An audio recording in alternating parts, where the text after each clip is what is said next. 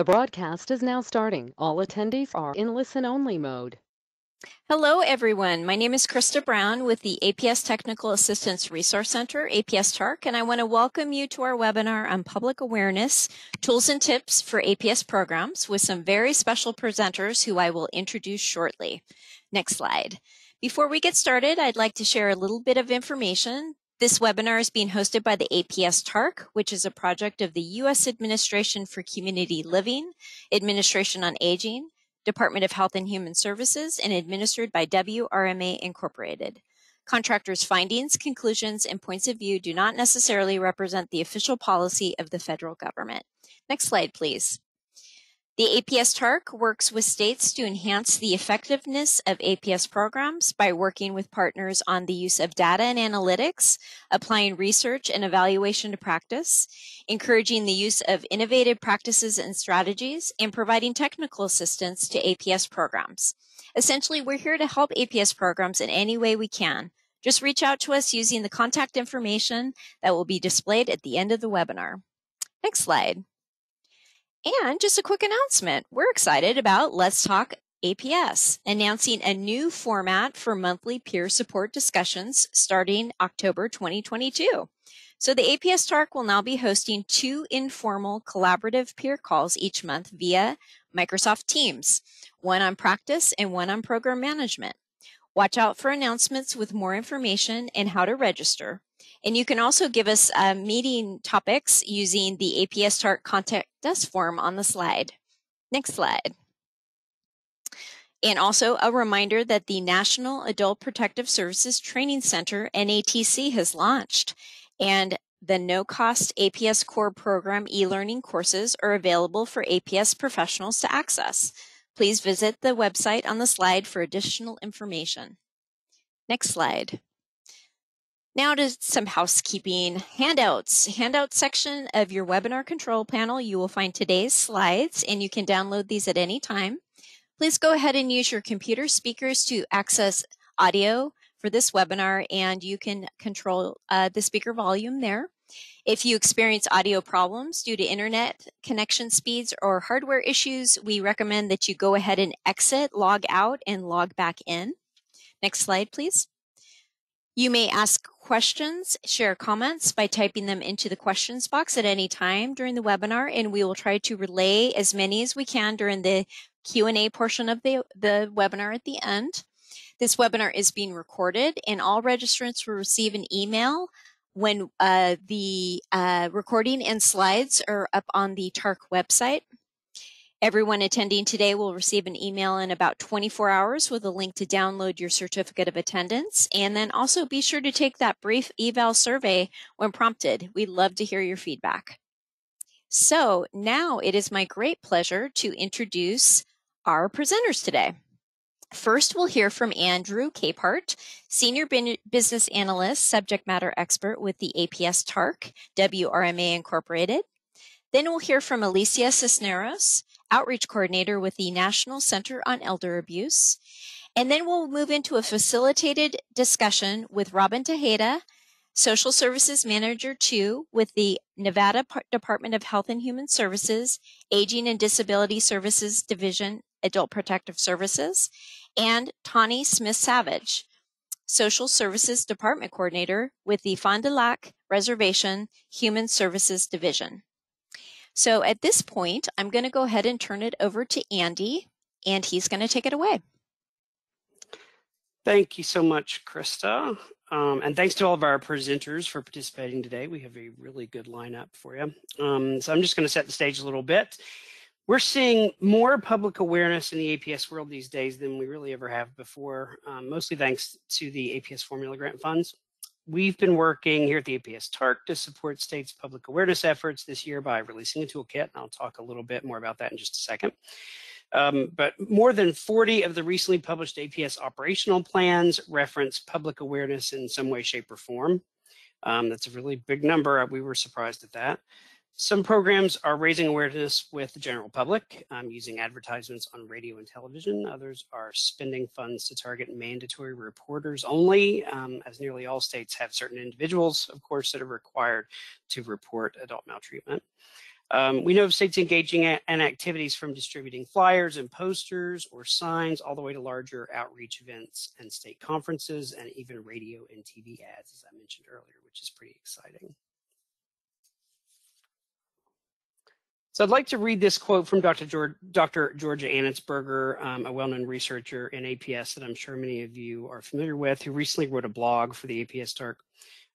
Public awareness and professional recognition of elder abuse have increased. Still, there is evidence of awareness and recognition everywhere. I see it daily with growth in the number of Google alerts, news feeds I receive about elder abuse, and my inability recently to find anyone who has not at least heard of the problem. I think this quote hits home for many of us in APS. Our issue, I feel, used to fly under the radar quite a bit and didn't receive much attention. I think those days are basically over. While there needs to be more recognition still for elder justice in general, it's much more in the public spotlight than it used to be, which you will see on this next slide. This Google Trends graph isn't really earth-shattering, but it is interesting. Here you see the weekly popularity scores for the search term adult protective services, quote unquote, from 2017 to 2022. There have been times in this graph prior to 2022 where the score was higher than it's been this year, but you'll notice after the red line that you see here, there's been no time where the score dipped below 60, which is why I think this graph is remarkable. It may not demonstrate a sharp increase, but it does demonstrate a more sustained high score for Google searches on adult protective services, which I think is pretty fascinating. So given the increase in public awareness efforts, the APS TARC developed a public awareness toolkit for programs this year. In the toolkit, you'll find a brief that addresses strategies for success. It details benefits and risks, actually, of public awareness and tips for planning a campaign, including materials that you might include in your campaign. We have a webinar on reframing elder abuse, which our NCEA colleague will speak to a bit here shortly. Flyers and presentations from the Department of Justice Elder Justice Initiative. We have resources for, excuse me, World Elder Abuse Awareness Day, again from our colleagues, the National Center on Elder Abuse. And possibly of great interest to many, we have examples of campaign materials from other programs throughout the country, and you'll hear from some of the folks today who are actually featured in that section. We hope you find the toolkit helpful.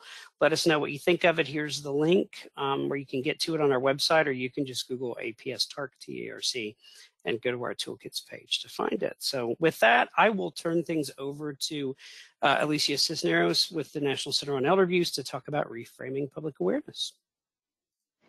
Thank you. I am so excited to be here today and to be talking with you all. My name's Alicia, and I'm the outreach coordinator over at the National Center on Elder Abuse. I'll just briefly introduce us for a quick second here on the next slide. Next, there it is, alrighty. So what we do at the National Center is we're a resource center. We're really focused on information around elder abuse prevention, and we do that by sharing the newest policies, research, training, news, and resources to help our colleagues and the lay public with elder abuse prevention information. On our next slide here, I also want to share that the NCEA is the home of the Reframing Elder Abuse Project. Now, this is my favorite project. It's a new communication tool that we have used to expand and make our outreach efforts more effective. I want to share some lessons that we've at our team have learned in applying this communication style into our materials. Now, one of the lessons that we've learned is to not assign people or groups of folks as vulnerable or victims or in need of protection, right? That kind of starts to cloud our messaging, and that's what we've really learned over at the National Center on Elder Abuse. Sure, sometimes we have to use the word vulnerable, but assigning that to a person starts to make it a little difficult to connect with somebody, right? The next thing that we've learned is to always use photos of folks looking at the camera and of older couples. I see, and we talked a lot about this during Valentine's Day, when we see folks in these public awareness campaigns about elder abuse prevention or awareness in APS tools, we see people looking away from the camera. I know the looking down at your hands is a really popular one that we've seen.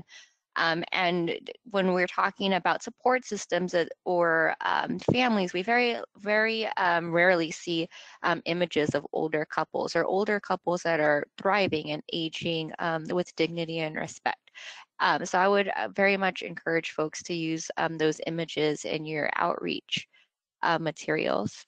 I also want to remind everybody to keep our materials accessible, something that we've been um, working with our materials at the NCEA and making sure everything is accessible is using that 508 compliance tool and make sure that we have updates done, whether that's with somebody from your own team who's able to do that, or if you could find a contractor to do that. That way you are able to reach more audiences. On the next slide, I have a few more tips. I really want to point out and make some time here to talk about outreach on social media. Social media is so powerful, and we've learned that it's so important to continue to use that reframing communication tool on all of our social media platforms, whether it be through the images, through our posts, the way that we interact with our colleagues and other folks in the lay public on social media. We've really gotten into the hashtag trends, making sure that we can be a part of whatever the trending conversation is of the month or week. There's always a new awareness day. October is full of awareness days. We've got Guardianship Awareness Month, Residents' Rights Awareness Month, Cybersecurity Awareness Month, Domestic Violence Awareness Month. So we want to use those hashtags. What hashtags are our colleagues using? What hashtags are the lay public using? And once you use that hashtag, you become a part of the conversation. So if I was on Twitter and I typed in hashtag elder abuse prevention, everybody who's used that hashtag or is using or is talking about elder abuse prevention is going to come up there, right? And so then that makes you a part of a bigger conversation, and then you start to make other connections through that tool. I also love social media toolkits, and I've been seeing this a lot with our partners. We have them as well, especially for WeAd, and I'll talk about that in a second. But toolkits that have images already ready to go for you. So if I wanted to get involved in Residents' Rights Month, I'd go over to the Consumer Voice. They already have a toolkit ready. I'll use the image that they've already made for me and the post that they would like for me to use. Make sure that it's reframed, doesn't have any it almost never does, but doesn't make sure that doesn't have anything about somebody being vulnerable or any paternalistic that's and language that's not reframed. And I would start to integrate that into our outreach as well. So then we get into that part of the conversation as well. If you have the budget, Twitter ads are the best tool. Here you're going to put a certain amount of money into each post that you write to expand on whether you want somebody to click a specific ad. Maybe you have a new publication out, or you just want to get eyes on your message. Maybe you're saying this is our new APS line. Make sure you're calling the line. These are the signs to know before you call us. Then you can gear your ad that way. These of course are paid and they would need to be in your budget, but if you have the budget, they are just a wonderful tool. Alrighty, on the next slide here, before we start to get into examples, I want to show you all kind of what the NCEA team does when we're starting to put together some outreach materials. So we work with these steps from the structure of justice narrative into all of our outreach for reframed communication. This narrative provides communicators with a step-by-step strategy to engage more productively with the public by highlighting the causes, the consequences, and the solutions to elder abuse prevention and prevention. And we really want to highlight those solutions, right? So the structure of justice comes in 3 steps that you can really integrate and kind of customize based on your audience and what you're gearing towards. So the first step is, why does the issue matter? So why does elder abuse matter? We're really highlighting the value piece to promote a collective responsibility. Why do we want justice for all? Well, we're all aging and we're all going to need these resources as we age. So it's on all of us to prevent elder abuse. The step 2 is to highlight social structures. How does this work? what's not working, and how are we all accountable? So now we're like bringing in a metaphor here, right, on the structure as an example to focus on risk factors. How do we keep all these beams of a building working together to hold us up? If you're missing a beam out of a building, we're going to have a problem. It's probably not a safe building. So now we have an image in our mind. Step 3 is to create collective and concrete solutions to avoid the idea of fatalism, that nothing can be done, and raise support for community resources. So we have here an example. What's the solution? Policies and programs. We want those APS programs. We want them strong. We want them funded, and we want them staffed. And here's all this structure here that we have our example of George here. He's on this very stable, sturdy structure because he's got the policies and programs in his community to lift him up and keep him in a stable situation that he can age with dignity and respect in. These images here are our PSA example of our friend George. You can see that PSA example and how we've worked this justice narrative with that link there on the bottom right-hand side. Alrighty, so let's talk about examples with our big campaign for WEAD on our next slide. We try to do a number of campaigns. This is our biggest campaign, World Elder Abuse Awareness Day. And I wanted to just kind of highlight for a second here what these images might look like and how we really try to integrate everything that we've talked about today into our campaigns. So this is on our social media campaign. Here, we don't really have too many images of anybody, right? What you see that's bigger is our actual messaging, right? Inform and be informed. Advocates of all ages can prevent elder abuse, right? So we have a collective solutions approach in that messaging, right? Over here, we say World Elder Abuse Awareness Day is June 15th. We didn't talk about anything paternalistic, right? Abuse is a part of aging. We need to do something about it. That's not on here, right? We don't have anything that's like that. If you're older, you're vulnerable. We don't have anything like that on here. So we really want to put this as more of an awareness, something that's short and sweet. If we want to expand, we can expand on the post saying, know the signs of abuse.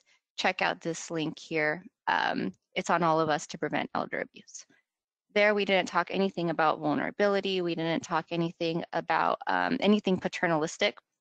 And that really is pulling people in. I also want to highlight the hashtag here, keeping people involved in the same conversation, bringing in that hashtag WEAD, and we put it on our images as well so that everybody knows, whether it's our partners or people in the lay public who want to talk about World Elder Abuse Awareness Day, they use the hashtag, and then we can all be a part of that same conversation when you look up the hashtag on whatever social media site. It's also great later on for analytics. If I want to see everybody who's talked about WEAD and I'm gathering analytics to find out what worked and what didn't work for next year's campaign, I could see that with the hashtag.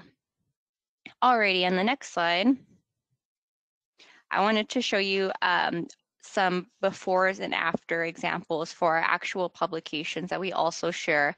And we share these about everywhere on social media, during webinars, when we are at conferences, when we are at events in the community. Now, this is our before image or before example of our red flags of abuse. This is our most popular outreach publication, and it highlights things that you should be aware of.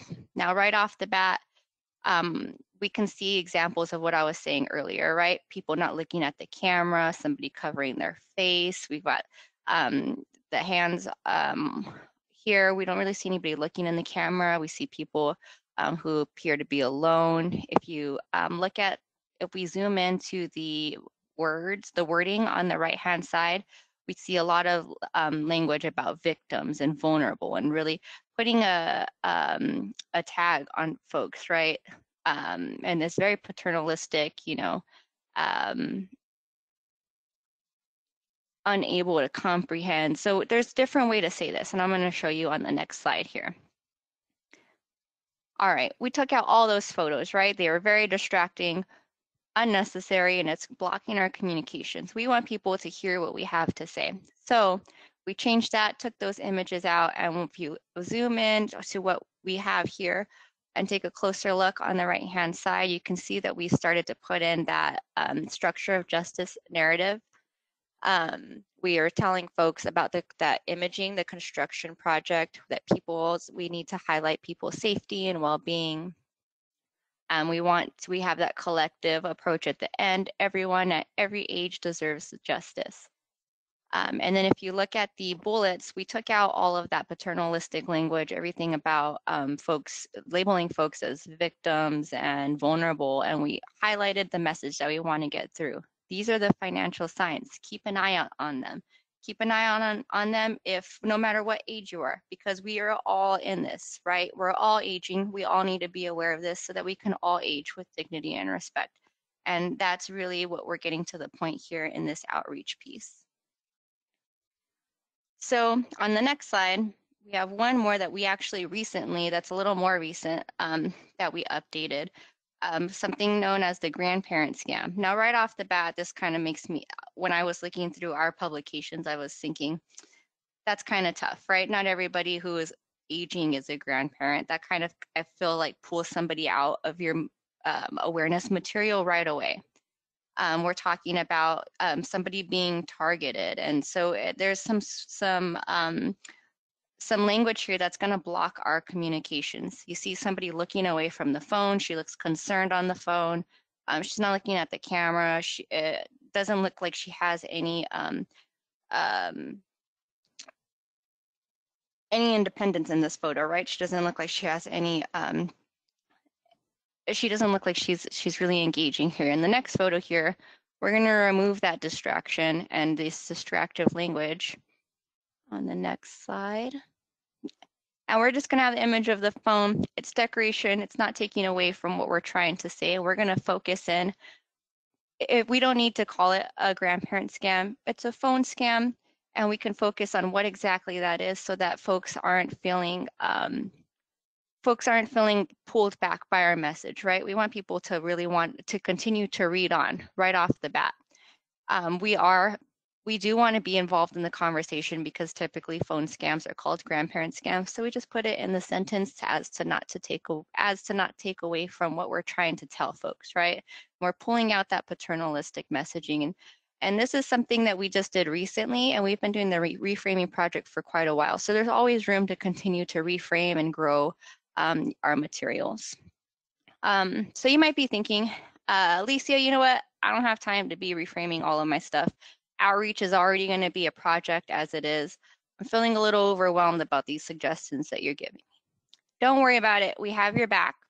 On the next slide, you'll see our STEEP customizable toolkit. This is a toolkit that is already reframed, ready to go. All you have to do is put in your logo. We've also have social media images that you can add on to your social media outreach as well. You can see those on the next slide. You see the images on the right-hand side. These are already ready to go for social media. The images on the left-hand side, you can see that there's a space there for your agency's name. They're already ready to go for you to print. Insert your logo, your name, and you're good to go. Next slide. Here we go, a closer look at those social media images. Nothing that has anybody appearing vulnerable or appearing like they're not engaging with the materials. Next slide. Here we go again, more graphics. And our next slide here. And then a closer look here at the brochures where you can put your information so you're good to go. Next slide. Alrighty, and so before we go, I just want to highlight how much I love this public awareness toolkit because it's so comprehensive and those tools are so important for outreach. And public awareness is, I mean, I might be biased because I'm our outreach coordinator, but I just think it's such a powerful way to increase engagement in elder justice initiatives and awareness for APS services. So some quick reminders to just plan ahead with your campaigns. It does take a lot of work. Think about staffing. On the next slide, I want to highlight reminding yourself about your budget. What do you have? What can you plan ahead to do? What kind of staffing do you have to be able to do this? I would give your team plenty of time to plan your campaign. We usually try to plan our campaigns 4 to 5 months in advance, just so that there's plenty of time to dedicate to your campaign in addition to everything else that you're doing as well. So I know that was a lot of information for today. So on the next slide, I have a printable toolkit.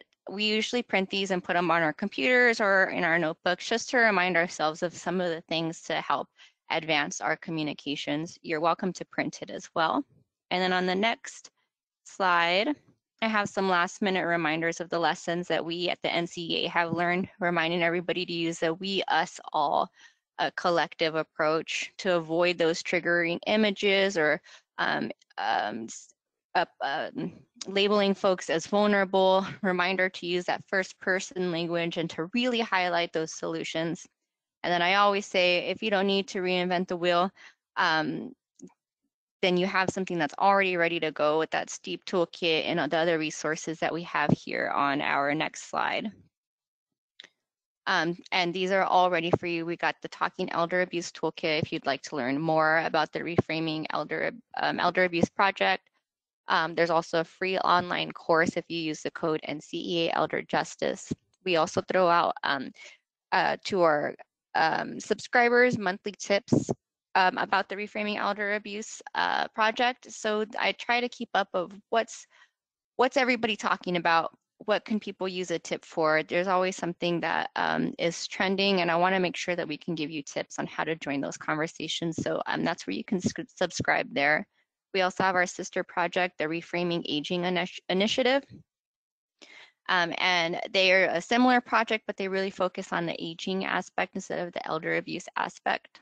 And then we also have all of our resources that I mentioned today on there as well, the PSA, the red flags flyer, 12 things we can all do to prevent elder abuse, and the STEEP toolkit. I know that was a lot, so if you have any questions, my information, our contact information is on the next slide. And I've so appreciated being able to talk with you all today.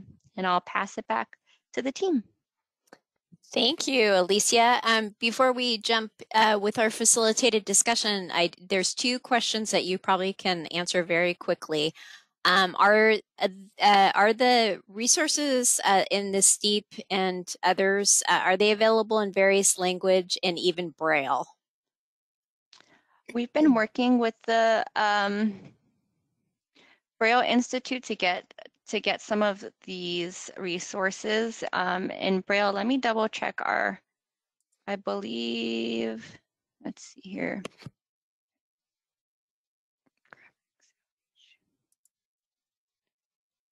I can check in with the team on those. I'm looking at them now. I know we have quite a few outreach materials that are in multiple language, but the actual fillable ones I need to get back to you on. If you can maybe put your information in the chat, yeah. Great, I can share. Or would it be better that the person just contact NCEA and reach out that way? That works too. Yeah. Okay, great, thank you. And then the next question is, when you reference paternalistic, what do you mean? When I reference paternalistic, I mean like, I'm thinking of a quick example. Keep an eye on older adults' finances as they age, because they can become confused and need support to manage finances.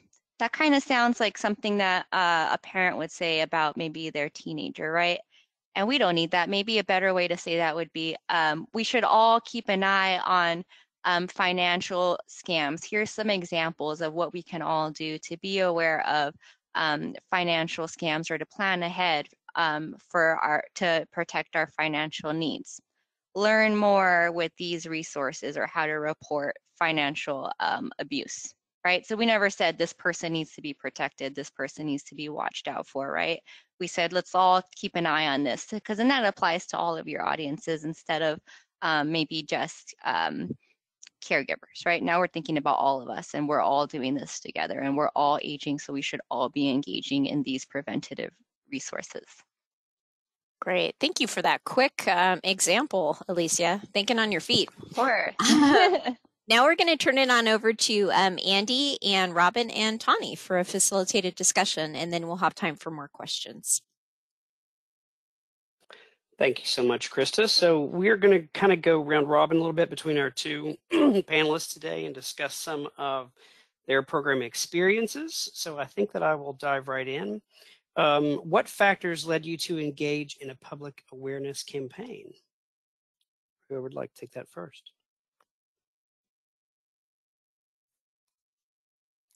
I can start, Andy. This is Robin. We've always, here in Nevada, we've always had a public awareness campaign, if you will, but we were able to make it more robust in 2019 with our expansion from Elder Protective Services to Adult Protective Services. We had a grant through ACL, and so we had some budget support with the campaign through that, and then we continued our awareness campaign with an additional grant that from ACL for opioid misuse awareness. So that's kind of what contributed to where we are now with our campaign. Great, thank you, Robin. Tawny, do you want to chime in on this question? Sure. So the factors that led our agency to engage in a public awareness campaign was the new funding made available to us in Minnesota. It was earmarked for tribes through the Administration for Community Living, which is very new to us. The Fond du Lac Band of Ojibwe lies adjacent to county and state agencies, and they're considered the lead agency for making mandated reports. So what we decided to do was create a public awareness campaign that was geared to the general public, especially our tribal community members who would pass by, an area where there are a lot of different billboards of tribal of businesses and tribal businesses in the community, in the local community. In the past, our community public health nurses were really successful in using the billboards to encourage healthy food choices, healthy living. So what our department did was we utilized the new funding to bring attention to the need to check on elders, especially during COVID-19, and then also to provide a phone number so that we could be a center point for taking calls, getting information out about how to make a report and bring concerns forward. Great, thanks, Tawny. And I think both of these campaigns used billboards, which we have a slide here in a bit. We can show those billboards to everybody so you have an example of it. I think they're also available in our toolkit that we mentioned earlier. So thank you both for that. Moving on to our second question. What planning process and stakeholders did you engage for your campaign? First again, Andy. Yeah. I keep calling you Andy, Andrew, sorry. Okay. Either one. Created what the first speaker was talking about, Alicia, about understanding your time constraints with your staff. And a public awareness campaign is, it's an undertaking. It can be time consuming. So we opted to utilize an outside resource. We partnered with a company called APS here in Nevada. They're a media company, because although we're experts on adult protective services, we're not certainly experts on media campaigning. And so we partnered with them right at the start. We partnered with some of our law enforcement and first responder partners that we have here to be in some of our videos the PSA videos that we created. And then we also collaborated with CASAT, which is the Comprehensive Alcohol and Substance Abuse Treatment. They're housed here at the University in Reno. And yeah, that's who we engaged at first, and we had meetings and just kind of brainstorming sessions, like what we wanted it to look like. But those were our and then the internal staff. Those were our main partners. Thanks, Robin. I'm sure that was really helpful because we all know APS programs have plenty to do, and it's hard to start from scratch when you are dealing with something like a public awareness campaign that you may not be familiar with. So, Tawny, would you like to chime in on this one? Sure. So I was the main planning person on this, and our time frame was very short. Such was what happened with COVID-19 funds. So what I did really quickly was did some Google searching and researching images and content around elder protection, elder abuse. So I did a lot of the planning. What I ended up doing was engage stakeholders as I went along. One of the things that we had seen in our community was a very successful campaign involving a local photographer and artist in the area. So she is well respected for her approach in working with elders and the community around social engagement, and then also obtaining permission in her work in the tribal community. So that buy-in is very important to just be able to utilize some of the images. It was important to portray resilience so that the intent of safety and support could be really underscored. Additionally, the state of Minnesota had contracted with a consulting service called Onaway, who assisted with some messaging.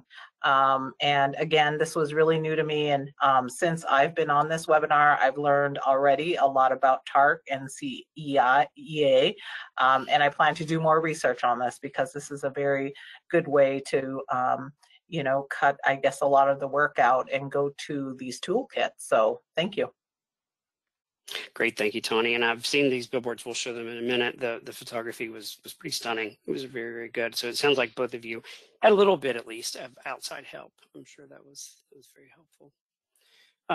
Moving on to our third question: have you used any methods to measure the impact of your campaign? Robin, would you like to go first? Oh, sure. So I thought this was a great question, and prior to calling into this presentation, I spoke to our APS chief, Tammy, and we were talking about that we don't collect specific data on where people heard about APS. More, we collect data on who the reporting party is. But the things that we're able to track with the help of KPS3 is they send us a monthly kind of snapshot of where we're getting traffic from our campaigns, because we have some stuff on Facebook and Google, and our APS 211 site for the expansion awareness campaign. We're still engaged in that and moving that forward. And then we have another campaign with the opioid misuse awareness campaign. And so we get a different printout, if you will, or information sent to us about, average time on a page, unique events, like what people were searching maybe to get to where they were. And something unique for some reason this month for the opioid misuse campaign, we have a video with one of our workers. Her name's Courtney Wilson, and for some reason in July we had like 115% increase in traffic for her video. So they just kind of give us unique things that are happening with both of these campaign, which is obviously really interesting to us to see where people are searching and clicking, and it'd be easy to use this for future campaigns, like where we want to use our resources, like what gets the most traffic. So in terms of tracking, that's all that we have. We don't know if like these campaigns are specifically increasing the reports that we receive. We assume. Sure. There's no mechanism in our current system to click like, how did you hear about APS? So right. That answered your question. Yeah, no, definitely. Tawny, how about you? Do you have any input on this one? So what we did, we started with the overall goals and objectives for this project, which was basically to start with a new Fond du Lac APS team to share ideas for developing strategies for improving coordination among tribal departments and non-tribal entities that have a role in APS. And so this was just a part of our larger goal and just one of our objectives. So what I tried to do then was to see what employees were saying. Because we live in a small community, I'm able to, identify people who might be watching social media, offering some anecdotal feedback. I know that we provide employment to a large amount of community members. And so I knew that the number of people going by in vehicles, passing the billboards, this was considered interaction, although passive. It was a good way to, I guess, help staff really who take calls, ask about noticing some of the billboards, and then also attaching that possibly to other campaign goals where we're using the pictures on brochures and trying to bring the concept together and preventing elder abuse, as well as using some of the images in other tools and handouts at conferences or other outreach events. So really a lot of our feedback was anecdotal, but really trying to make some of the artwork really stand out and be a branding towards what our overall goal was. Sure, yeah, and it sounds like you had being in a smaller community, you had an opportunity that in a larger area they might not have to actually hear more about how the impact shook out for everybody and not necessarily numbers for everything. So I think that's important to note about a smaller area, how you can get that kind of feedback. And if you look at the toolkit that we mentioned earlier, it does have some suggestions for measuring the impact of your campaign. I was surprised to find when we did the research for that toolkit that there are some measurements that billboards can provide. There's some actual metrics that they can provide depending on the company that you go with. And if you're doing something on the web, you can certainly find all kinds of stats from how many links were clicked, which links were clicked, what pages were visited, how long people were on a given page for a certain amount of time. So there are some really good measurements for billboards and websites for sure. So thank you both for that. Moving on to our fourth and last question, what tips, tricks, or advice can you share to others considering or engaging in a public awareness campaign? Robin, would you like to go first? I think going in with the knowledge that campaigns, whether you hire a company or not, are very time consuming and staff labor intensive. To be patient and flexible.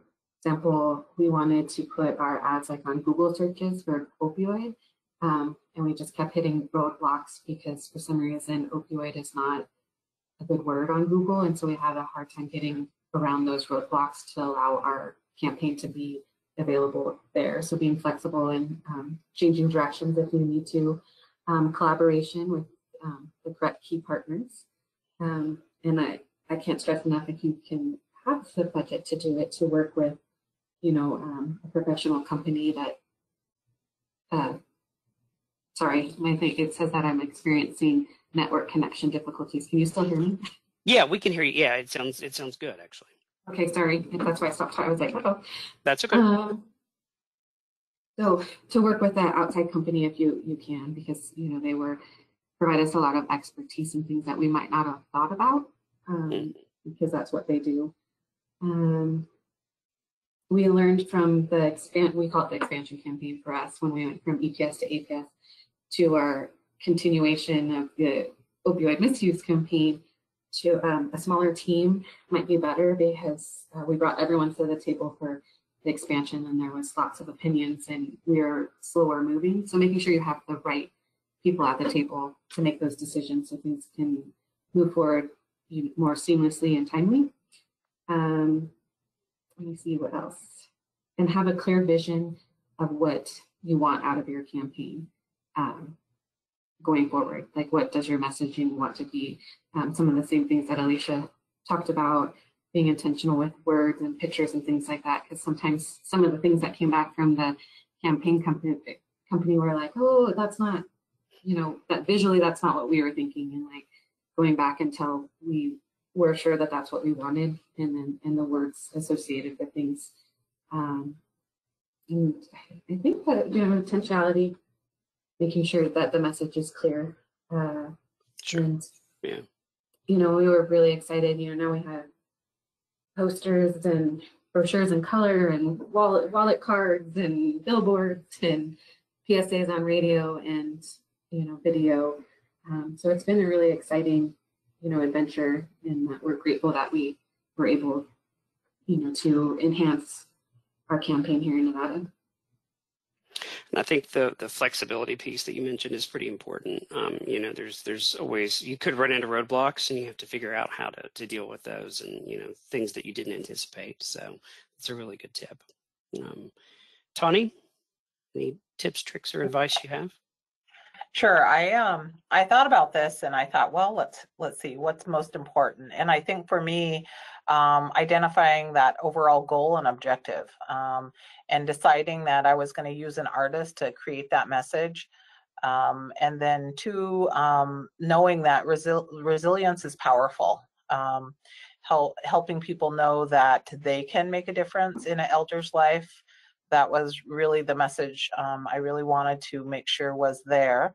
And then three, use a message that is short, powerful, and engaging. So, I mean, I would sit in the car and kind of think, like, what is a good phrase? How do we start this out? And so I spent a lot of time looking at billboards and seeing what I liked, and then the fourth thing, look at other forms of outreach in the community, and see if you can draw some reference to some of the good billboards and the messaging, and then start a conversation around some of the positive sides of like doing outreach to elders and really taking care of your community.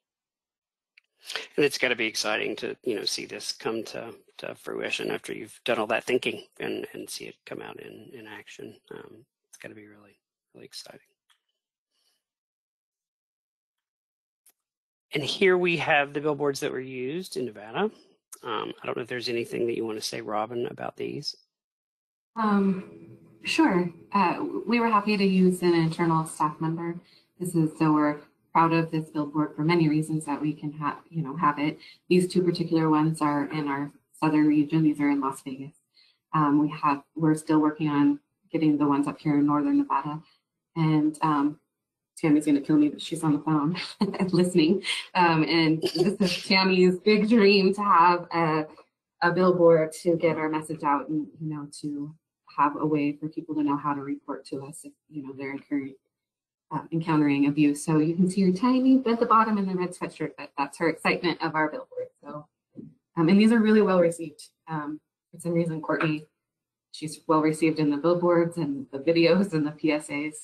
So it's kind of fun having an internal staff member be a part.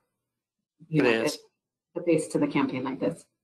Yeah, sure. And I believe that a lot of the materials with the campaign are available on our website in conjunction with the toolkit that we published and mentioned earlier. That's when you were talking earlier, and they're there.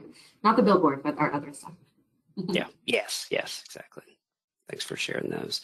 And Tawny, here's some photos of your billboards. Anything you want to say about these? Yes, I would just like to, thank the elders that were on these billboards, and they did an awesome job, just being who they are. One of them is our Dr. Arnie Vinio, well-respected individual. He actually does something called Native Report, and takes a few minutes to kind of talk a little bit about health and wellness during these Native Reports.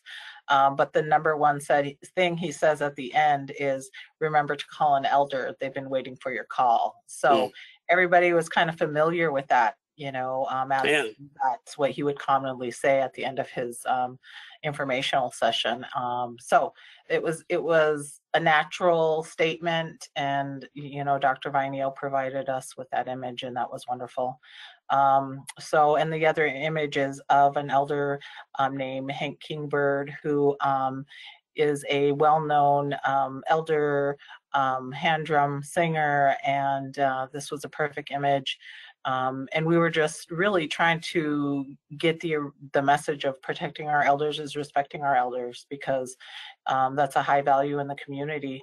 Sure. Other things about the billboards is just making sure the logos were correct, and we had the okay to move forward with the tribal logo and then our agency logo, and not making it too complicated with too much information, but just enough information so people could call if they needed to make a report. Sure. And balancing, you know, what you need to get out there with not putting too much on there. And it's great that you could use photos of people in your community and to use a phrase that they were already familiar with. I think that's brilliant. Really very nice. All right. And I think I'll turn things back over to Krista. Great. Thank you, Andy and Alicia and Robin and Tani. It's really powerful information. And I really appreciate, Tani, how you you stood up resiliency. I think that is really important thing to remember in our messaging as well. So now it's time. We have some time for some Q&A. We have a couple things that came in, but please, if folks have any more questions or comments, please go ahead and send those in now. We had a comment come from our colleague, Joan from American Samoa. Joan is saying we're in the process of involving the village leaders to be part of our campaign. Thanks, Joan. That is really, really important. And both Robin and Tani spoke about the importance of bringing all of your important community members to the table. So thanks for that, and good luck, and check that toolkit out. Hopefully it'll help. And then Victoria is asking a question. Victoria is from Massachusetts, and Massachusetts is what we call a bifurcated state, meaning that they have a separation between the 18 to 59-year-old program and the 60-plus program. And so, Alicia, are the materials available for bifurcated states? So would the messaging be appropriate for an APS program or protective services program that focuses on the 18 to 59 population? Yes, we do have a disclaimer on the bottom of most of our resources, because we want to take that national approach, that it does vary in different states, and we remind folks to check in to see what the age limitations are in each state. And I mean, and that's another reason why I love reframing so much, because then we're really taking that any age approach, right? That all of us should be aware of these signs of abuse and resources. Great, thank you. And I see some other, just a reminder for folks, because there are so many wonderful resources shared in live links, that the PDF of the slides with the links that are live, and you can click them and go right to the resources, are in the handout section of your control panel, and you can download from there. And they will be posted also when we post the recording of the webinar. Let's see, we have another question that's coming in. Can the speakers give some range of the costs involved in their projects? Thank you, Carol, for that.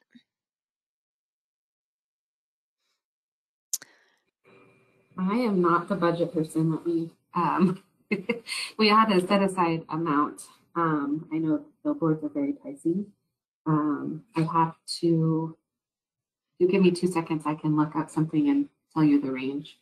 But I wasn't prepared to answer that question. So I can get back to that person later if they'd like me to.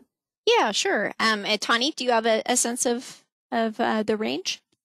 This was the first time that I've ever worked with a billboard company, so I learned a lot about it.